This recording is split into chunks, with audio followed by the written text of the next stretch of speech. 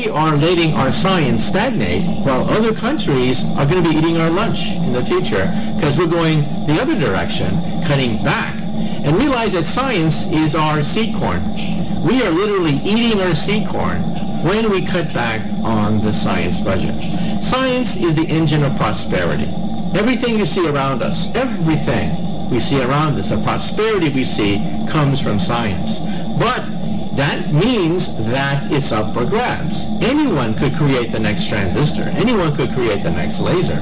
We just have to make sure that the next generation of inventions don't all come from China and India and leave us in the dust. Just remember that this has happened before. England ruled the waves, and England was a dominant scientific power in the 1800s. Who were the great scientists of the 1800s? Michael Faraday, James Maxwell, all British scientists. And then in the 1900s, all the great scientists were German. Max Planck, Einstein, Heisenberg, all German. Because England fell back on its laurels while Germany developed the rocket. Germany split the atom. Germany developed a gigantic jet aircraft. And that led to World War II.